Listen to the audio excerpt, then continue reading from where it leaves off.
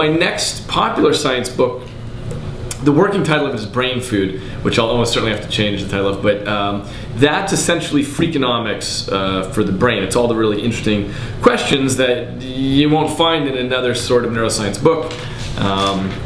It kind of got started, somebody asked me to write a guest blog post on their site. So I wrote one about, will you perceive the event that kills you?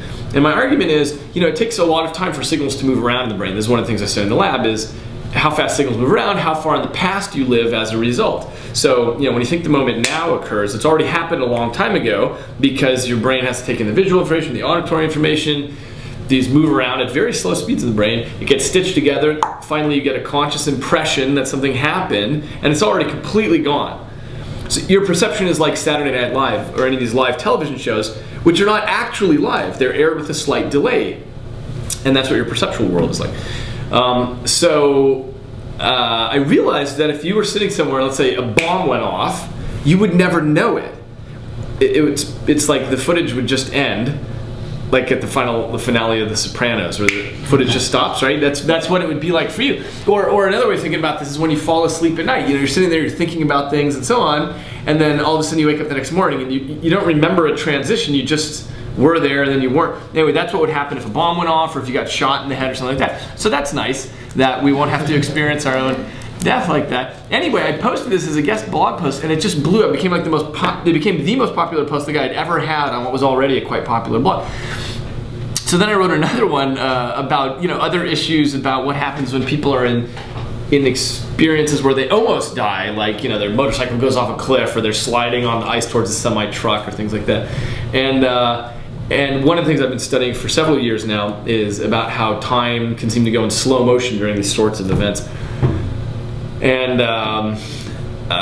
so I've collected up about 400 narratives from people now who have had these experiences of time seeming to slow down. And I've been able to extract general principles from all these stories about what actually happens when you're just about to die. And one thing that's lovely is that people are not scared in these situations. So for example, David Livingstone, the African explorer, was grabbed in the jaws of a lion and given one of these death shakes, and it crushed his arm. The rest of his life he couldn't use his arm very well.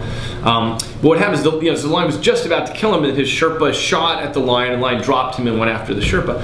So Livingstone wrote about this in his diary, and he said, I was completely at peace, I was totally calm, and that's exactly what happens to people in these situations. And so I wrote about this, and one woman wrote to me and said that her husband had died some years ago because he'd, on a hiking trip, fallen off of a cliff. The cliff crumbled and he fell 400 feet to his death. And she said, I had always imagined that he must have been terrified the whole way down, but after reading the stuff that you wrote and so on, I've realized he probably was totally at peace falling, and it made her feel a lot better. So anyway, I've just been exploring several of these issues, things that are well, they're just not, they're more difficult to study. As you know, maybe I've set up experiments to put people in these situations, like dropping people from a 150-foot tall tower and measuring their time perception. I'm setting up a new one, which I can't talk about yet because it's really cool. But again, it's putting people in a situation which has to be totally safe and yet can induce these sorts of distortions of time warping.